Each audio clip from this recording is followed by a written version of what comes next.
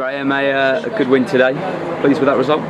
Yeah, good result. Very good result. Good team performance and a good result. You've had 2 returns this season. One ended in sending off and one ended in that, so that must have been particularly enjoyable for you.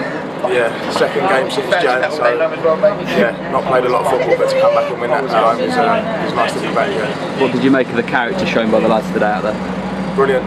Last few games, I think we've shown a lot of character, and then again today to concede a leveller and to go back and get a winning goal. We've shown a lot of character from the boys, so yeah, brilliant.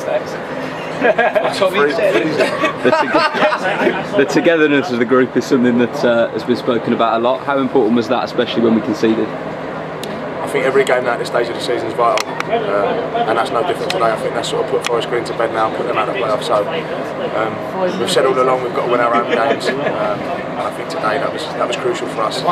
We're unbeaten now in 3. A tough game Tuesday, so look to recover as quick as we can and go again Tuesday.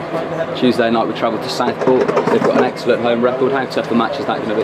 Yeah, very tough. I watched them play against Forest Green on the box the other day, and I thought they were very good. Well, no illusions how tough that's going to be. I think they're down there still scrapping for survival. So I don't think there's an easy game in this league, but going to Southport with their home record is going to be a tough game. You look like you're a bit cold there. Currently sat in an ice bath. How bad is that? It's not too bad. A couple of minutes and that's it. Turning blue. Yeah. It's 5.5 minutes like that, so you're getting lower, right? Lower every minute.